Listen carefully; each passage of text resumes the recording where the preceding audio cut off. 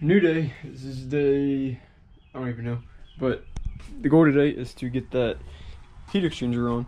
But I'm in a slight little problem here. So the heat exchanger is supposed to go somewhere like up here like this. I didn't get brackets from mine. They messaged me, they said they can send me brackets like ASAP. So I'm gonna get the brackets sent to me, but my boy ran his on the bottom here, just like this. As you can see, like you can see his pretty good and looks nice, but you gotta get rid of your washer fluid.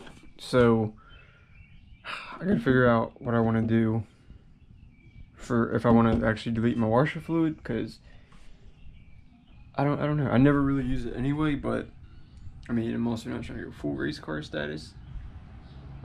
It's also not my daily. I don't think it will be my daily at any time, but I don't know.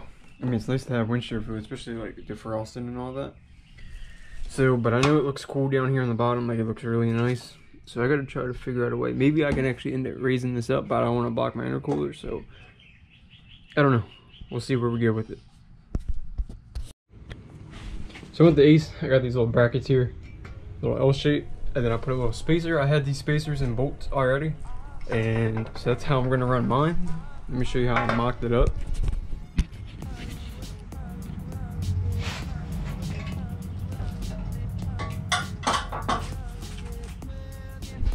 I'm gonna put it just like that down here, put my bolt in there, and it should hold it pretty good.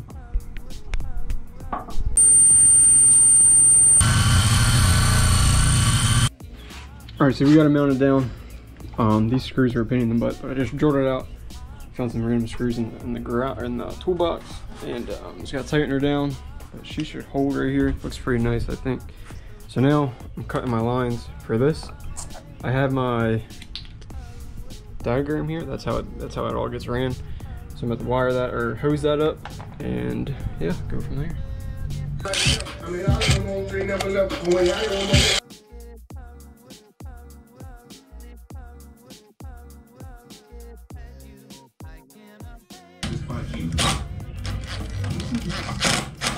Tonight we'll eat cake. To get the right part at the right price to get your car back on.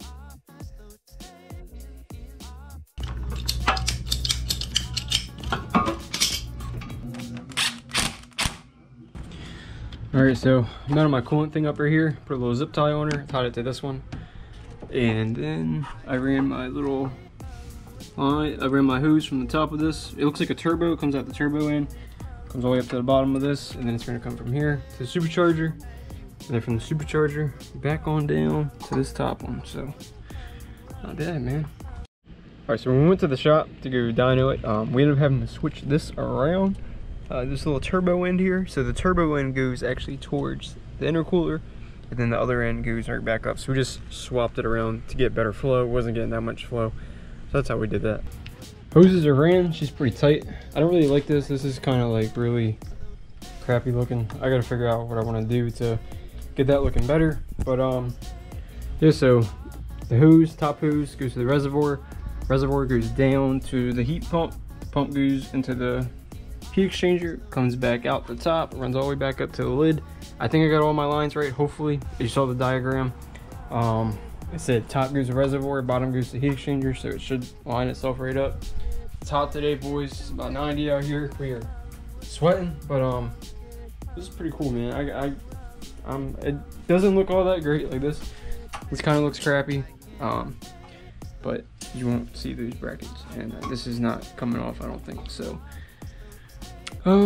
Yeah, I'm pretty excited, man. I'm getting a little, I think the excitement's starting to like calm down, and the nervousness is starting to like rise, because I'm just afraid. I'm not rushing this. I'm not trying to go hard.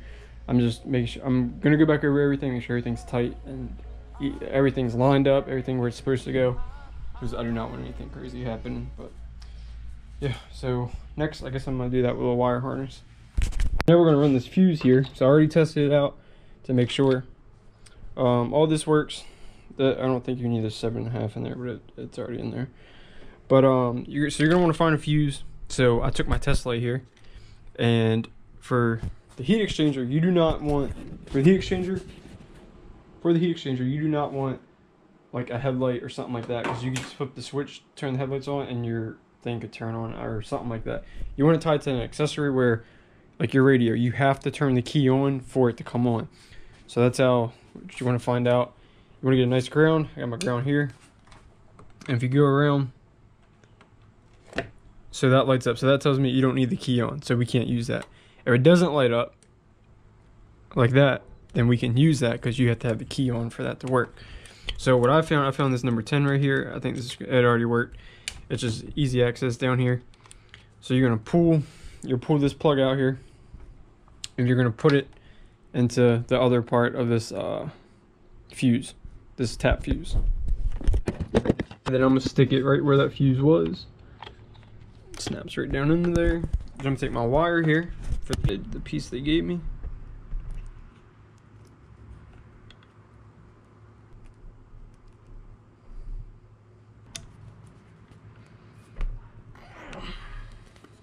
I definitely need to clean this little wire and this stuff. It has my HIDs mixed in it. I don't want these HIDs really anymore anyway. I don't even have them in here.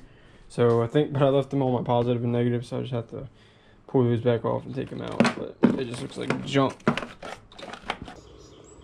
Well, boys, I trying to wire my pump up the wrong way. Listen to this. Yeah, it's not good. So I guess I gotta redo my fuse. So I ended up putting it in F38 or F37. This one right here, HVAC ignition. So I just cut it on and fire it up. So I'm gonna get some coolant in her now. And then once the coolant's in it, we're gonna start her up, boys. All right, boys, so I did a little bit of work without y'all, but the intercooler is in, or I just gotta bolt it down. But I just got my trans lines, hooked them up. That little clip, I put the clip back in there, snapped them in. Lines connected, this hose is connected, big hose is connected. I hope this is gonna be all right. It should puff itself out. You come down here, I got this line connected, that line. It was way easier to put back in than it was to take out. So now I'm about to put my throttle body on, just put the gasket on. And so if you look, I actually did do my coil brackets here. I'm going to show you, let me see here. So I drilled my holes. You gotta drill them 3/8 above the actual one. So you kind of want them like right in this area. I was able to get 3 bolts in this one. That 4th one I couldn't get, but there's no way that coil bracket's not going nowhere. So it's tied down pretty good. But the problem is I'm not clearing this fuel rail. So because I'm using the stock valve covers, I cheaped out. I didn't get the LSA valve covers like I said I was. So hopefully they can send me a 45, because this piece right here is supposed to go on here and it's giving me a hard time. So hopefully they give me a 45 where it can bend it out some, and then we can go ahead and run the fuel back down there. I can finally cut this line, and that should sum up this whole motor. Oh, I keep saying it, but we just gotta get that piece and we'll be good to go.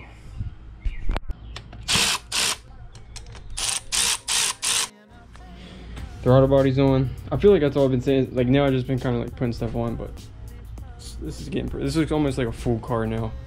These little clips, you just want to make sure they line up with the pin. I'm trying to figure out this quarter intake right now. This is kind of kicking my butt, but I'm gonna show you how I did the wire harness too once I get that all situated. But yeah, this is where we're at right now. Another update. Here's a small little trick. So like down here where there's transmission fluid, where the transmission fluid is leaking, if you get like a regular bolt and like just kind of shove it in there, kind of stops it from going out. So my pops told me, a little trick. Alright guys, so that's it for the coolant. I just want to make a separate video on that and kind of add a little bit like how I did the coil brackets and stuff. But next video is going to be some small things, like getting like little things figured out, like the E85 sensor and stuff like that.